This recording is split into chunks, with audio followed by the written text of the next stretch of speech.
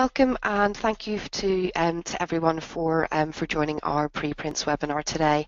I'm Rachel. I work on the member and community outreach team at Crossref, and I'm based in our Oxford office. Just to start with Crossref itself, in case any of you aren't familiar, we're a not-for-profit membership organisation for scholarly publishers, and we try to make content easy to find, link, cite and assess. And the kind of things that we're working on are trying to work with the scholarly community. We work a lot with metadata and run a shared infrastructure for people to assign identifiers to different types of content. And I guess making tools and services to improve research communications is really at the key of that. So we wanted to talk today a little bit about preprints and scholarly infrastructure. So I'll start off with a little bit of housekeeping. I'm not going to keep you too long to talk about Crossref itself, but then I'm going to hand over to Jessica Polka from ASAPbio, Martyn Rittman from Preprints operated by MDPI, and then Sever from bioRxiv, who are going to talk to us about the work that they've been doing with preprints within their organisations and initiatives, and then we'll have a bit of time at the end of the webinar for questions and answers to the panellists. We will keep people on mute during the course of the webinar just because it cuts down on background noise and means that everyone can hear clearly. We will make a recording of the webinar available afterwards in case you have to run off, so that you can still pick up on anything that you've missed. I'd ask you just to keep questions until the end, until all of our panellists have spoken. But if you do have questions, you can add them into the chat window or the little questions box in the GoToWebinar software, and then we'll pick them up and collate them from there and pass them back to the panellists. The reason that we've been that we're running a preprint webinar is that towards the end of 2016, we did some work at Crossref to accept preprints, to have a specific type of schema that would work for and accept preprints. The reason for doing that is so that we can make sure that what we do at Crossref is we help to provide persistent identifiers for content, and with preprints, it's really important that the links to those publications persist over time.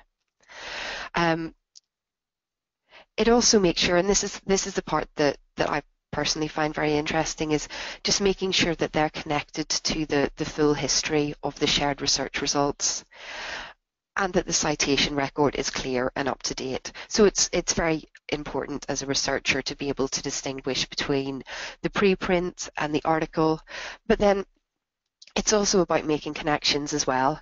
So not just the direct sort of connection between the preprint and the article, but also the connections that the preprint has out to other related literature, and then the connections that the article has to things like clinical trials, videos, discussion pieces, peer review. So making sure that that all of that information is connected together so that people and computers can explore those relationships. As part of accepting preprints, we allow members, Crossref members, to deposit preprints and to join to deposit preprints. We allow our members to register content and DOIs with us, but this custom metadata is, we have some custom metadata or a specific schema that lets publishers of preprints deposit the information with us in such a way so that it shows preprints as a distinct article type to, say, a journal article, a book chapter, or a piece of grey literature, again so that it's clear to anyone who's using the metadata what it relates to. We provide notifications of links between to publishers of preprints who are registering DOIs with us to try to match those up to the accepted manuscript or version of record that results from that preprint. And then we also, if we have ORCID IDs deposited with us, we also use auto-update functionality to add those to add the preprints to the author's ORCID record so that they don't have to do that themselves. And we also collect funder information related to preprints as well, because again, just making it clear who funded the research at which point in the research cycle is becoming more and more important to funders, research institutions, and to researchers themselves to be able to share. I'd mentioned our metadata. There's no point taking in lots of useful bibliographic, funding, license information if we don't make that available. So we make the metadata that we collect available via machine and human interfaces. So we have a REST API, OAI PMH, and just a basic search interface, Crossref metadata search, that anyone can go to try to explore the information that we hold on tens of millions of scholarly articles. And as I said, I think around 8,000 of those are related to preprints. I've left a couple of examples in the slide. So the first example is a way to query the API to ask, okay, show me all of the DOIs that have been posted that have been deposited with Crossref that relate to preprints. You can have a look at that, or also you can look at the metadata for a specific preprint DOI. Martyn, I think this is one of yours, but again, to go in and look at the links that exist between the preprint and other publications. So again, we'll share these slides with the webinar registrants afterwards, and if you want to read more, there's lots on our blog, and again, the links below. So I don't want to monopolize your time today, so I'm going to pass over to Jessica Polka so that she can share her thoughts with us today. Thanks, Jessica.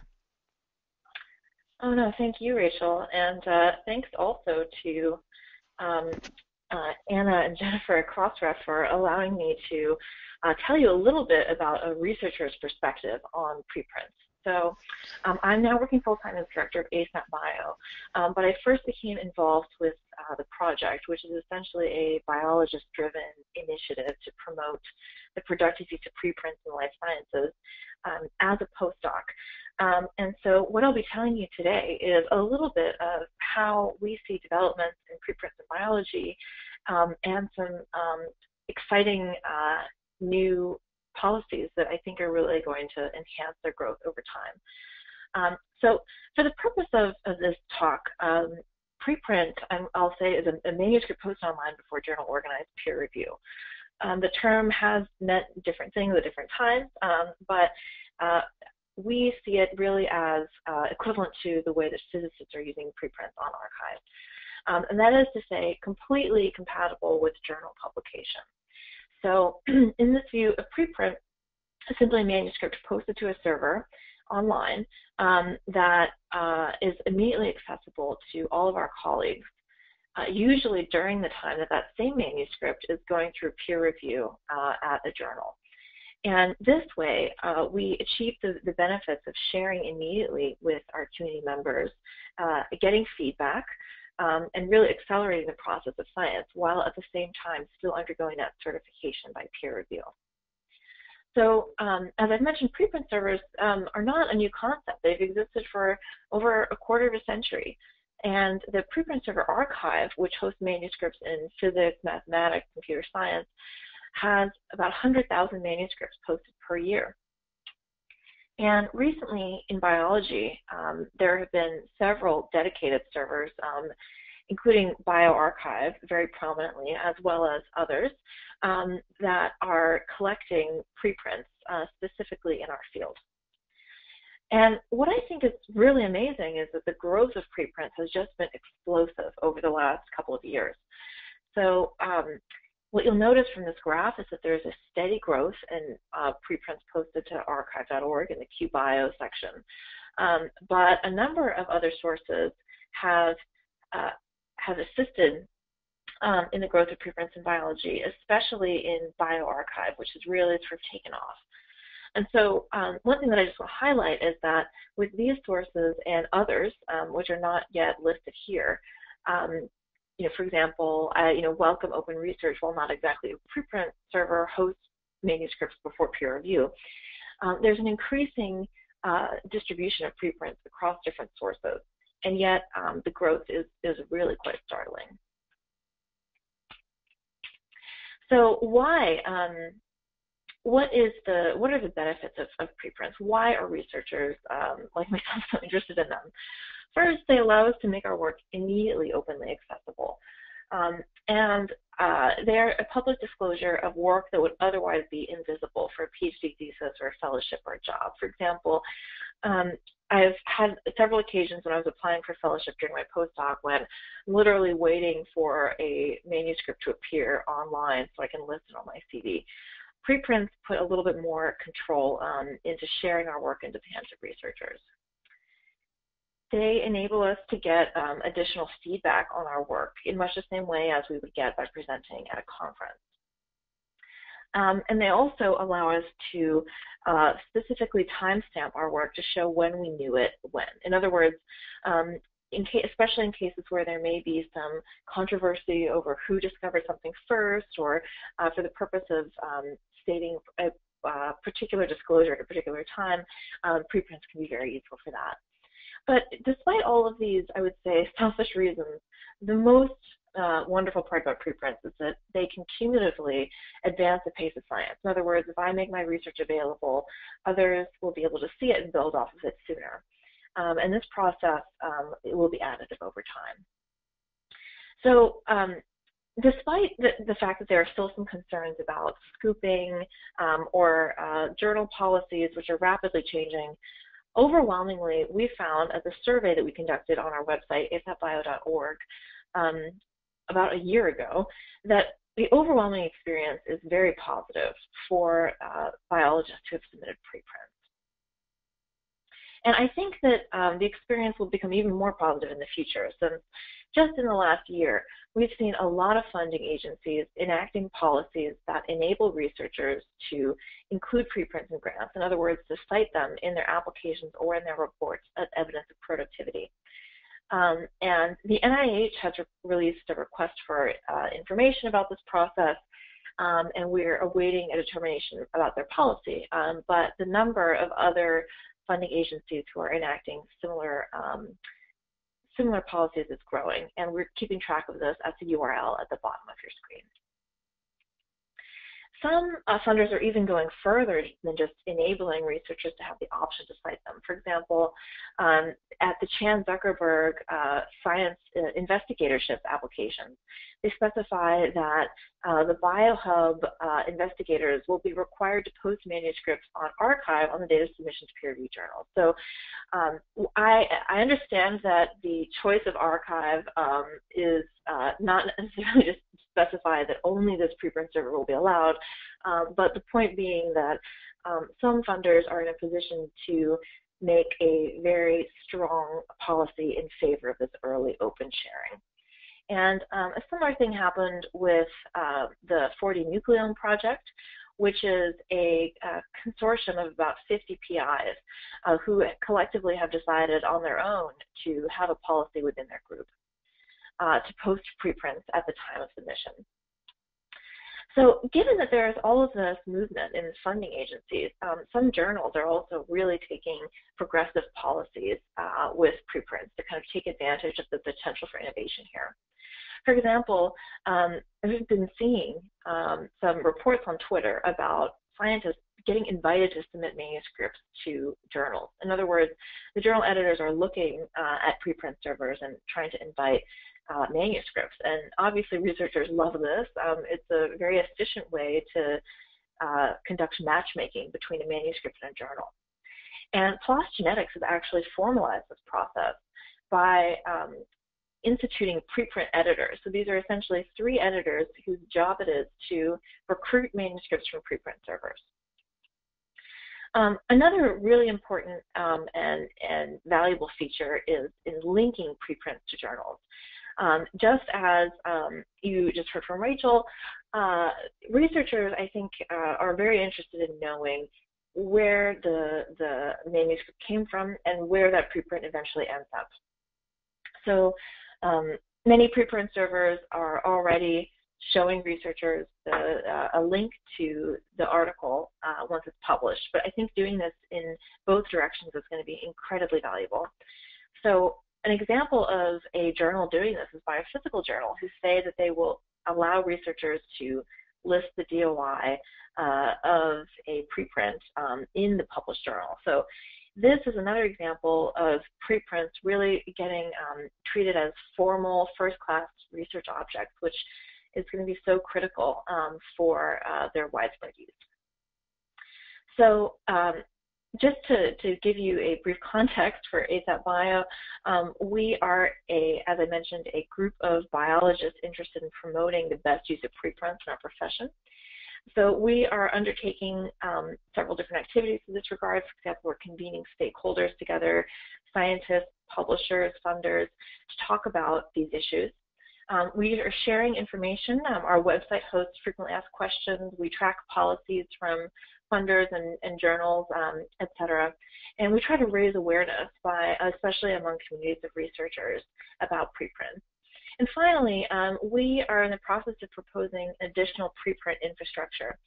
So one of the challenges with preprints in biology from the perspective of a researcher is that there are so many different sources of preprints, which on one hand is really wonderful for all of this, the potential for innovation and the general increase in number of preprints, but it also can make preprints a bit difficult to find and can cause some uncertainty about the standards for scholarly preservation, ethical screening, et cetera.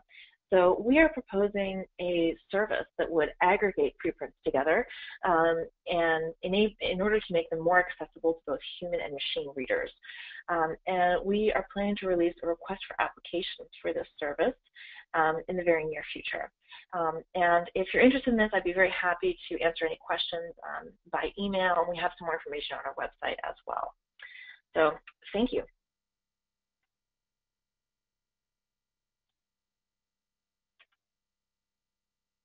That's great. Yeah, Jessica, thank you very much for that overview. And yeah, as I said, some really interesting initiatives coming from from across the community, but especially from funders. I'm going to switch over now to Martyn from preprints.org. So this all worked very smoothly earlier. So let's see if it still does this time. Hopefully you can see my screen now. Yep, I can see your screen and I can hear you. Perfect. Good.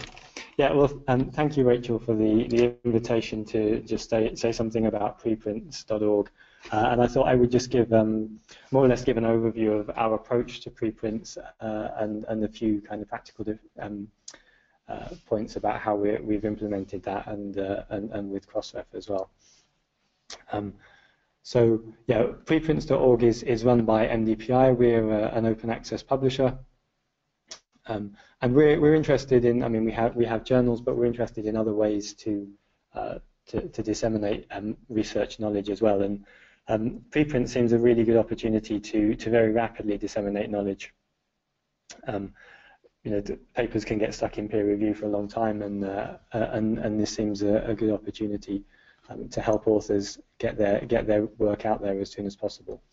We're running preprints on a not-for-profit basis, and the long-term plan is to have preprints as a separate entity to MDPI. So what is our view and kind of our definition of a preprint? Well, this is a text that we have on our website, which is that a preprint is any article that hasn't yet been peer-reviewed and published in an academic journal. And in most cases, you can think of it as a draft or working paper, and it can be updated and improved at any time. So in essence, what we're thinking of a preprint as is something that looks like a research article, an original research article, or a comprehensive review. So we're not including things like editorials, opinion papers, commentaries, things like, say, undergraduate project reports, those kind of things. We are considering, obviously, original research. I think it would be great to have more replication studies published as preprints. Obviously, case studies, proof of principle articles, those kind of things. Preprints.org is a multidisciplinary preprint platform, so we've divided it into 12 sections, and we just passed 900 preprints online. And one thing I found quite interesting was that we very quickly had preprints in all of these disciplines. And it isn't as if one discipline is dominating the submissions that we get. So there seems to be quite a broad appetite for preprints among researchers. We also have advisory board members who act a little bit like an editorial board. They're active researchers who are supporting preprints. I thought I would just list a few of the features that we have on the website. So obviously we have DOIs assigned for every preprint. You can sign up to be alerted if there's an update or a version published in a peer-reviewed journal. You can comment on articles and rate them in terms of novelty and significance. Significance or soundness of the article. You can do things like bookmark. You can see related articles, and we've added altmetrics donuts onto the web page as well. So I don't know if this is very clear, but this is a screenshot of a recent preprint that we put online, and you can see there's the things you would normally expect to see with a journal article. So you have the title, the authors, their affiliations, abstract, and so on. At the bottom of the page here, we have the report of the ratings, and then we have a couple of comments at the bottom of the page. And then on the right-hand side, we have the altmetrics and a few stats, how to share and bookmark, and then you can sign up for alerts about the article here. And also, if the article is published in a peer-reviewed journal, somewhere in the middle of the page here, we will add a green box saying this has been published in a journal, and add a direct link to the journal article. How does it work from the author's side? Where you can submit either directly at the preprints.org website, or from the MDPI submission system. So anyone who submits to an MDPI journal, at the end of the process, there's a box to say, would you like to your article to appear on preprints, and a number of authors are taking advantage of that. And we're also seeing quite a few, if you like, spontaneous submissions to preprints.org that are independent of our journals, which is nice. Every preprint that comes in has an internal check before it goes online, and I'll detail that in a moment. If there's any borderline cases, then we will consult the advisory board and say, hey, does this look like something that's reasonable to put online, or should we maybe reject it? And we aim to have articles online within 24 hours, which so far has been achievable in almost all cases. So it's really a very rapid process from submission to putting the preprint online. So the criteria that we're checking with preprints are: firstly, does it look like a research article? Has it got all the parts that you would expect? Does it have the basic structure that you would expect for a research article or review paper? We have a look at the author backgrounds. For example, have they published in this area and been cited recently? This is not something that we would straight out reject a preprint on this basis, but maybe if someone is a physicist and suddenly they're publishing a paper about biology, then it's something we would look at in more detail. Also, recent citations. Does the preprint, it's just an indication of whether the preprint has embedded itself into the current literature. And if it hasn't, maybe it's not really a very serious paper. We have a read-through check for controversial topics and junk papers, and if it's using human, animal, or plant subjects, then we will just check that the kind of basic ethical requirements for those papers are met as well. Yeah, I thought I should say something about working with Crossref. To be honest, I don't have much to say because the process was really very smooth. We helped Crossref to do a bit of testing before they put the schema online, and even with the testing, we found very few things that needed changing. As a publisher, we're used to submitting papers for DOI numbers, and the process is essentially the same for preprints. You just have to change the names of some of the fields. I think probably for this audience, I don't really need to outline the advantages of having a DOI for preprints. But maybe there's one or two things to emphasize which are relevant to preprints as opposed to journal articles, and I think they've essentially already been covered. But having a DOI on a preprint means that it's citable, and it can be seen as a research object. Okay, it has a slightly different status to a journal article, but at least it's recognized and citable. And the other big advantage with the schema that Crossref have put in place is that the preprint can be linked to the journal article. So for us, if someone publishes in an MDPI journal, it's very easy for us to make the link between the preprint and the MDPI article. But via DOI numbers, it means we can very easily add a link for papers for preprints that are eventually published by other publishers. We can update the data that Crossref holds for the preprint, and then the journal can also update their data if they wish to, and there can be a kind of platform independent link between the two versions. And this is really nice and something which we value, being a publisher and having a preprint server. We don't register DOIs for preprints immediately. We give a grace period. So the community is still learning a little bit about preprints, and we get cases where, for example, one author submits a preprint and a co-author will come along the following day and say, whoa, hang on, this wasn't quite what I was expecting. I didn't want my paper to go online immediately. And we say, okay, this is fine. We'll just take it down. So there's a 48-hour period where we will before we will make the DOI registration. Yeah, in the example here that I have at the top of the page, this DOI ends with V1, and then for each subsequent version we will iterate the DOI, so it will be V2, V3, and so on. Just to finish, kind of outlook of what may happen with preprints in the future. I'm fairly optimistic about preprints, but I'm probably biased. But I think preprints can become standard in more disciplines, and I think it's something that needs to happen fairly soon for them to become more widely accepted. And I think ASAPbio and bioRxiv, for example, in biology and life sciences are really helping that in that field. I know also the American Chemical Society is interested in preprint, so maybe that will widen the interest within chemistry. I think preprints can also help to get peer support at an earlier stage in the publication process. So if you submit a preprint, you can get feedback before you submit it to a journal. So in essence, you can have almost a peer review before you make the journal application. I think this is something which can raise the standard of journal applications and will be a benefit to authors, to publishers, and to editors in the long run.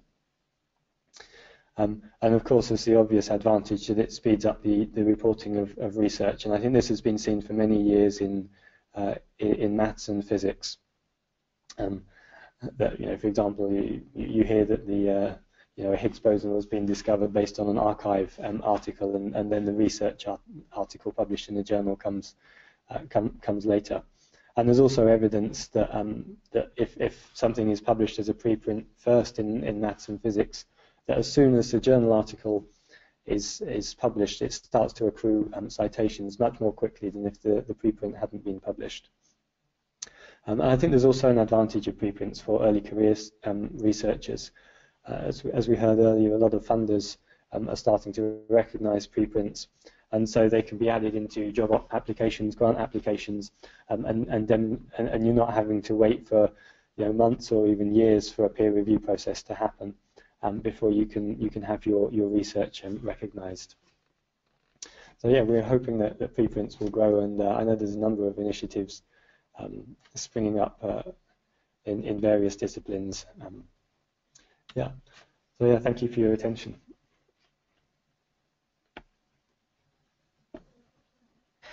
Great. Thanks, Martyn. And yeah, that was a really good overview. Every time I had a question, you sort of answered it, but maybe I can think of more by the end. Let me now switch over to Richard from bioRxiv.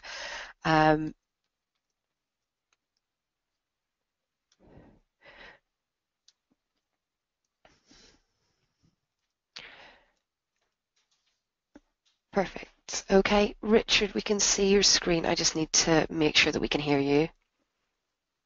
Okay. Yeah, I can hear you as well. Perfect. Okay, well, thanks. Hopefully I should be able to rush through this, as much of it has been covered already in the earlier presentations. So I guess the first thing to say is that to give some background, bioRxiv comes from Cold Spring. It's hosted by Cold Spring Harbor Lab, which, for those of you who are unaware, is it's a research institute on the North Shore of Long Island in New York, with 600 scientific staff, 50 research groups spanning molecular biology, cancer, genetics, neuroscience, plant biology, and genomics. And it's for many years been ranked #1 in the world by Thomson Reuters in the fields of molecular biology and genetics.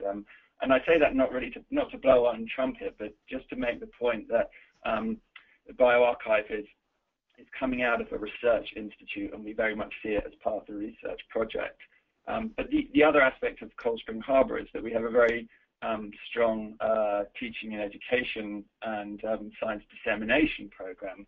For about 100 years, scientists have been coming to conferences at Cold Spring Harbor to learn about the latest advances in molecular biology and genetics. We also have a conference campus in Suzhou in China. We have a graduate school.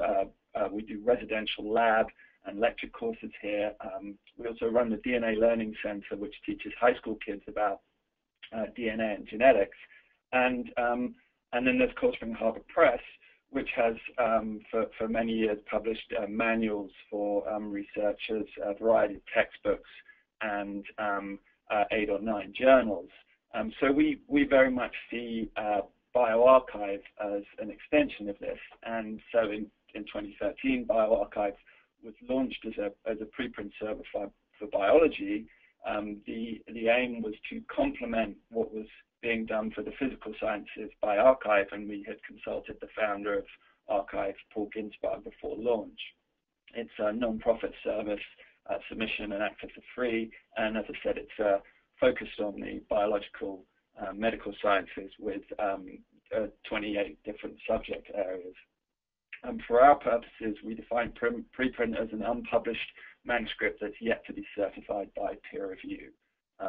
There seems to be some ambiguity, but we think that's pretty clear. And we have a link saying this on every page, so that if a member of the general public does come across a preprint, they can immediately ascertain what a preprint means and how this differs from something that's been refereed. And I think that's particularly important in the current climate.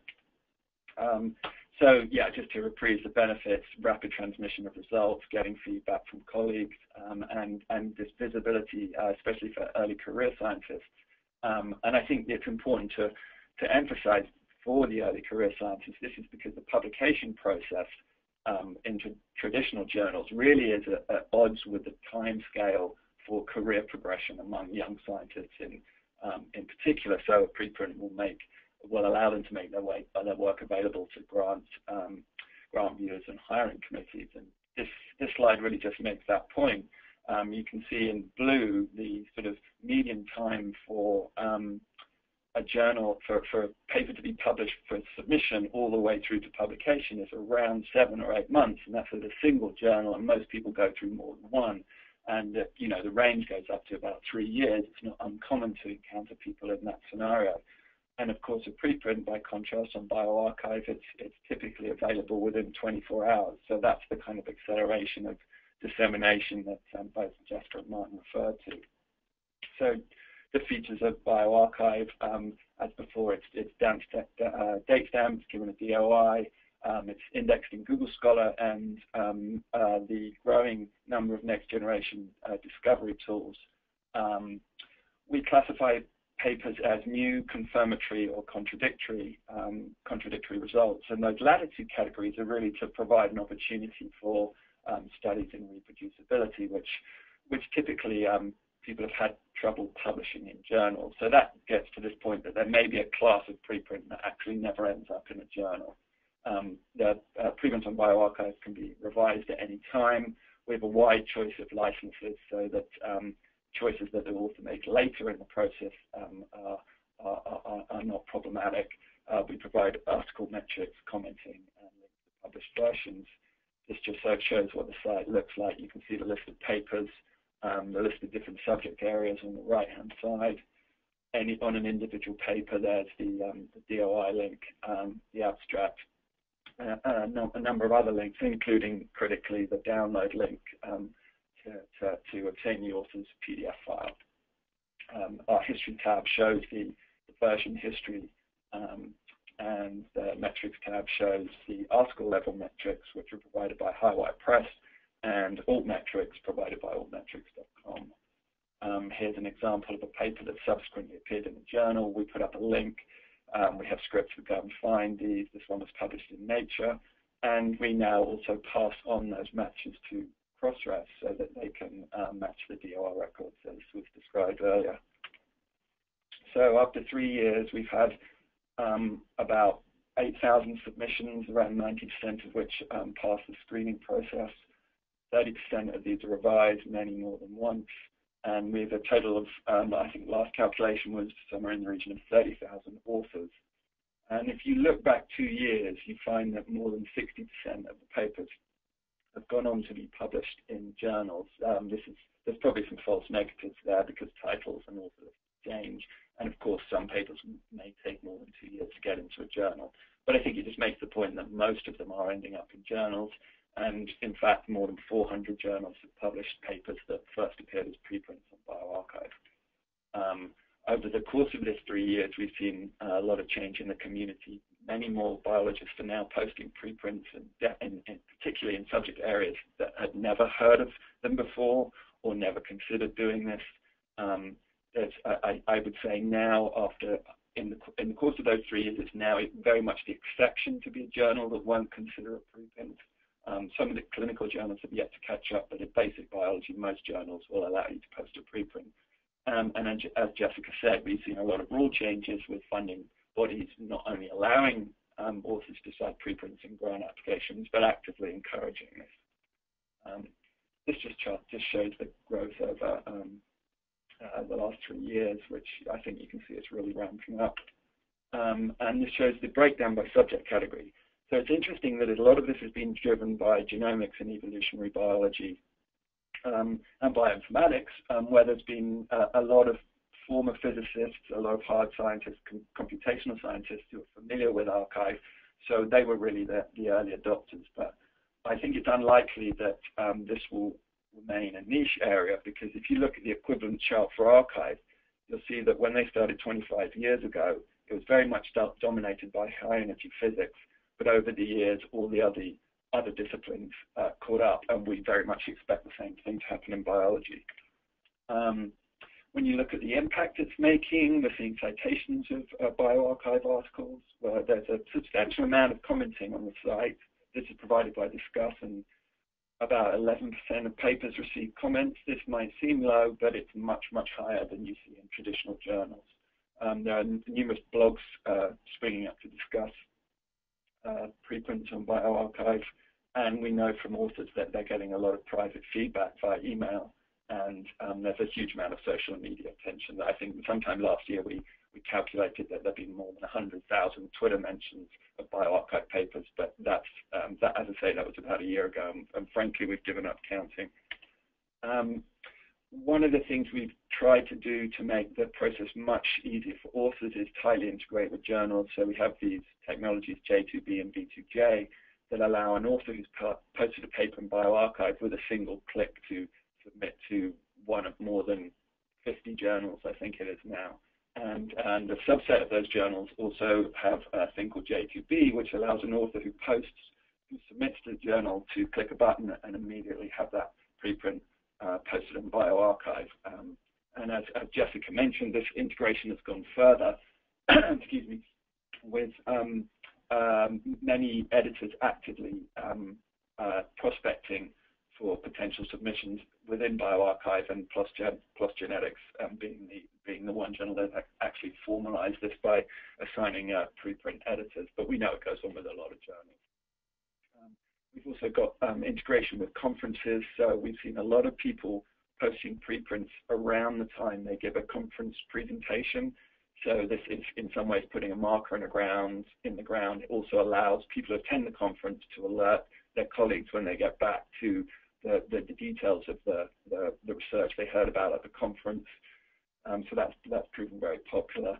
There's also certain communities that really want to create a nexus within bioRxiv for their particular field. So this is pharmacometrics, for example, has a dedicated channel on bioRxiv to really try and crystallize the field around use of preprints, which we're seeing more and more of. And so I think that the concluding point I'd make is that within this ecosystem, we really see bioRxiv as an essential hub that allows people to communicate before the work is certified by journals. It allows people to post reproducibility studies and really connect a kind of like a formal literature with meetings and blogs, and obviously we connect to these kind of new discovery tools, as I say, Google Scholar, Crossref, of course, and Meta, that was recently acquired by the Chan Zuckerberg Initiative, is in the process of indexing bioRxiv. And I think, so as I said, I think, we see it as an essential hub, and it was kind of nice to see that I think many people in the community feel the same way. About sometime last year, we went down for an hour, and it's interesting that suddenly on Twitter, there were a bunch of researchers saying, what's going on, and Michael Hoffman, who's been involved with bioRxiv for a while, said, congratulations. The fact that people were getting annoyed by this indicated that they really feel that bioRxiv is an essential utility, and I think that's where we are today.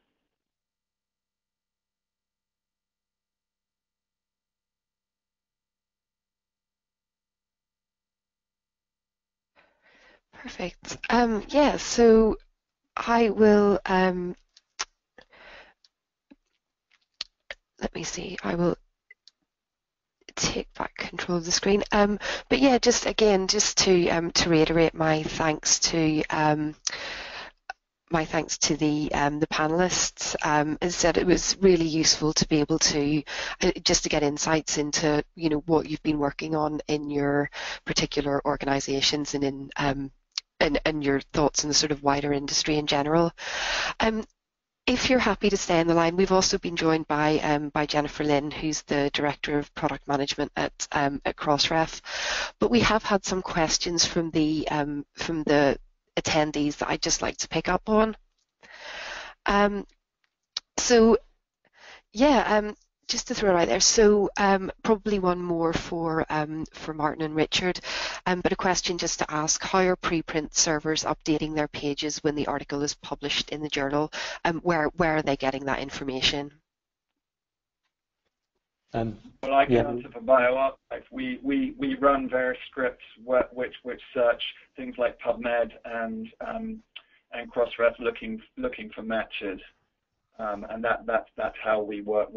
And then what we do is we send an email to the author, the preprint author, and say, we found a match. We think this is the paper derived from your preprint. Let us know if it isn't. And then we pass. Yeah, very similar. Yeah, sorry, very similar for us. We have a database of articles which we're constantly updating. And we check through that for matches, and so we're not just picking up MDPI papers, but papers from other journals as well. And yeah, if we see something that looks like a match, we will check it out, put the match online, and check with the authors that they are happy with that. The other thing I would add is that we also do a screen. Part of our screening process is running the submissions through Authenticate. So if we find a paper that is already published, then we reject it. Mm-hmm. Cool. And then I guess, so, and this actually would have been one of my questions. So, Richard, I think you'd answered this in your piece about the comments. So I think you said about 11% of the manuscripts that were published on bioRxiv were receiving comments, which is a pretty good hit rate. Martyn, is it because I think on the screen that you showed there was a page to show that there was sort of a commenting feature on preprints.org. Are you measuring sort of how many articles are getting comments as well? Yeah, it's something we would like to see more of, and it's an area we're going to work on this year to see how we can attract more comments. But we are getting comments on papers, so it's not zero. I would say I don't know what the exact number is. It's probably not as high as 10% or so that Richard was talking about. But yeah, we are starting to see comments, and some pretty substantial comments which useful to the authors in terms of review, not just, hey, this is a great paper, but actually giving some good feedback to authors. Yeah. Cool. And then another question. So when asking about how do you deal with corrections or retractions of preprints? Yeah, our retraction, for a correction, the author can just submit a new version of the preprint. This is fine. For retractions, our policy is essentially the same as a journal policy. So we will retract the preprint if there is serious kind of irredeemable problems with the paper, that can't be fixed by updating it, or if there's some very serious ethical concerns or legal issues. That's essentially our retraction policy. Cool. Yeah, I think we're probably similar. I'm slightly loath to use the word retraction, though. I mean, there are circumstances under which we would remove a paper if there were sort of legal issues or serious ethical breaches, that type of thing. But I think we shouldn't forget that retraction is a phrase used in the context of journals, when essentially the journal receives information that means that they no longer feel the judgment that they made through peer review was appropriate, and the information is now no longer believed to be correct. So, of course, the difference with the preprint is that no such judgment has ever been made or implied. So, on the correction side, an author can keep updating something, and we would encourage authors, if they find things prove to be wrong, to put that as part as an update. But the word retraction refers to a formalized journal process, which is really connected with third-party decisions on the content. And I think it's important to make the point that the whole thing about preprints is there is no third-party certification being made. So it's not like we can undo something if we've never done it in the first place. So I think there are categories of things that would be removed to do with sort of severe ethical breaches or legal issues. But I don't think we would use the retraction in the way it's commonly used, because most retractions in journals indicate a judgment made by the journal that they no longer stand by their assessment of the paper. And so a preprint, you haven't made any assessment in the first place. So I think one needs to be cautious about that. And also we should certainly be cautious about something, when you assign a DOI to something, in many respects, the notion is that you're doing that to provide a permanent link to this object. So you should be very wary of pulling that object down just because, somebody doesn't believe it. Yeah, no, I think I think that's a good point, and and a useful distinction. A question to ask: so, what can a journal do to close the loop in a preprint? So this publisher is talking about ways of acknowledging published articles that originated as preprints, and sort of adding the preprint into the version history. If I can talk to sort of the other question that that was posed, so by the same attendees, we were sort of talking about maybe why we have a specific DOI for a preprint rather than the preprint DOI being, I guess, sort of a versioned DOI of the, having one DOI kind of start the process as a preprint and then move right the way through to being the accepted manuscript of the version of record with some sort of versioning within that DOI. I can talk to that a little bit just from the very Crossref perspective. The fact is that you would want to cite the preprint and the published manuscript would be very different from our perspective anyway in terms of for citation purposes. So if I want to cite something that's been published on bioRxiv using the DOI, the citation metadata and the information is going to be very different to what ends up potentially being published, as Richard said, maybe more than 2 years down the line. So it's useful to be able to have separate DOIs because they're different. In a lot of cases, there are different kind of owners of the DOIs who are basically setting up to maintain and steward that content so that it can be there permanently. So having links within the metadata rather than having the DOI pass right the way through the process is a useful distinction to make in terms of citation. But with that in mind and having kind of the DOI, sorry, go on. I was just going to add to that I think actually there's an opportunity there for journals as well, because having that important category distinction means that I think we will see this, and that a standard hasn't been arrived at. But you can imagine going into a reference list in a journal article and seeing a list of citations, and them being coded slightly differently based on the DOI category, so that people would immediately know that the distinction between things that had been peer-reviewed and things that hadn't, and that may be actually useful to the reader. So I think that's a further justification for the point you were making. Cool. Yeah. No, I agree. I think as well, we were sort of talking about, say, plagiarism detection as well, and part of what sometimes people find difficult is finding a paper online and being able to say, okay, is this a paper that's been published in a peer-reviewed journal or is it a preprint? And how do you then deal with the sort of overlaps in text? Is it okay? Is it not? And just you said having clear ways to see that is really valuable. But yeah, sorry, to double back to the initial question. So just asking what a journal can do to kind of close the loop on a preprint, and how to sort of acknowledge published articles that originated as preprints. If you had any thoughts on that.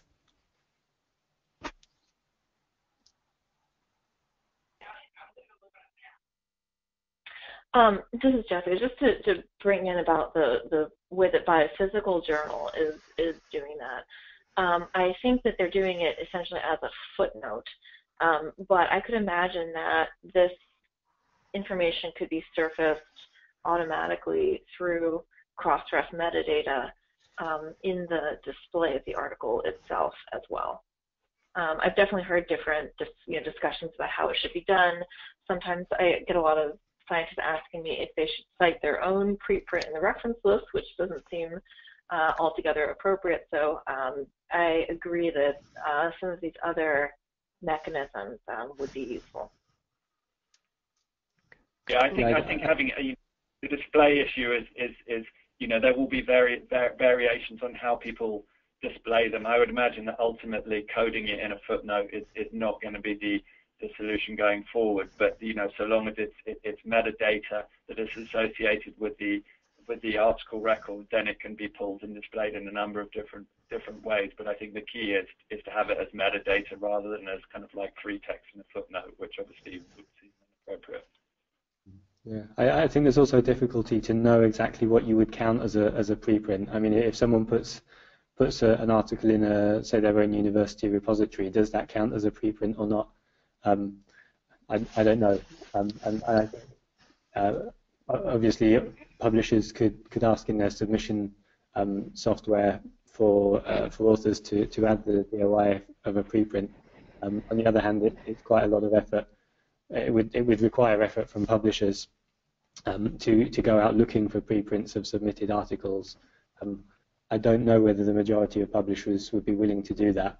But if any publishers wanted to come to us and set up some kind of link to look for possible links, then yeah, that would be interesting for us. I think I would agree. I think we were skeptical about the ability of publishers to actually do that, and we felt that, of course, however, if we have already deposited with Crossref the fact that there's a match from our preprint to the journal DOI, then the journal DOI should be able to pull that and display it.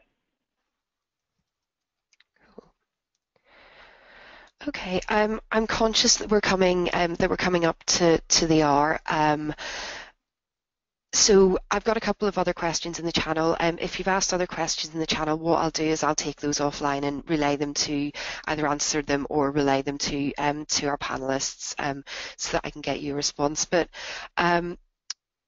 again, firstly, just to thank our panelists today. That was really useful, interesting information and good questions from the audience as well. So again, thank you for joining the webinar, and we'll follow up via email with slides and a recording. But yeah, enjoy the rest of your day. Thank you. Thank you. Bye. Yeah, bye. Bye-bye.